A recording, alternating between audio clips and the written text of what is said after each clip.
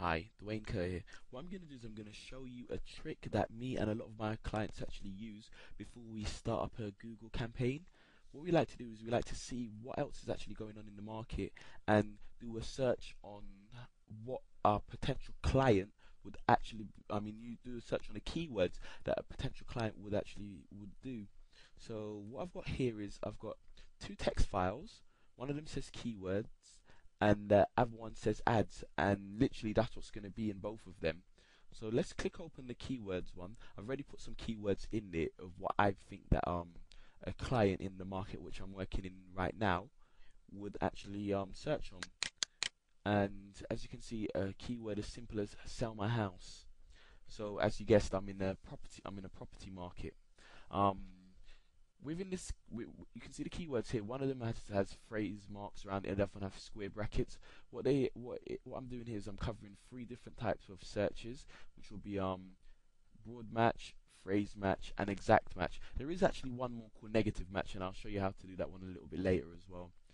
Now, what I'm going to do is literally copy and paste this keyword, and I'm just going to paste it directly into Google to see exactly what competition there is out there, or to see or to see what other people are doing. That's the main reason. Now when I hit search, you can see it's quite competitive. There's people on this side here in the red section, and then there's also quite a lot of people down the right hand side. Now what I'm gonna do is I need an ad. I need to create an ad, and you should actually do this before you start up a campaign. So what I'm going to do is I'm going to literally just copy and paste all of these ads here, and that's where my other text file comes in, which says ads here. So I'm just going to literally paste them there.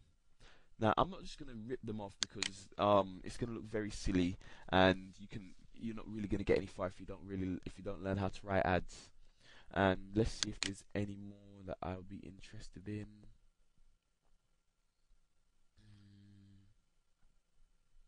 I don't think so. Nothing here. I reckon I've got enough ads from what I've just done. Oh, there's one of my clients. I can see he's testing something there. Actually makes me happy. I digress. Let me get back to what I'm doing.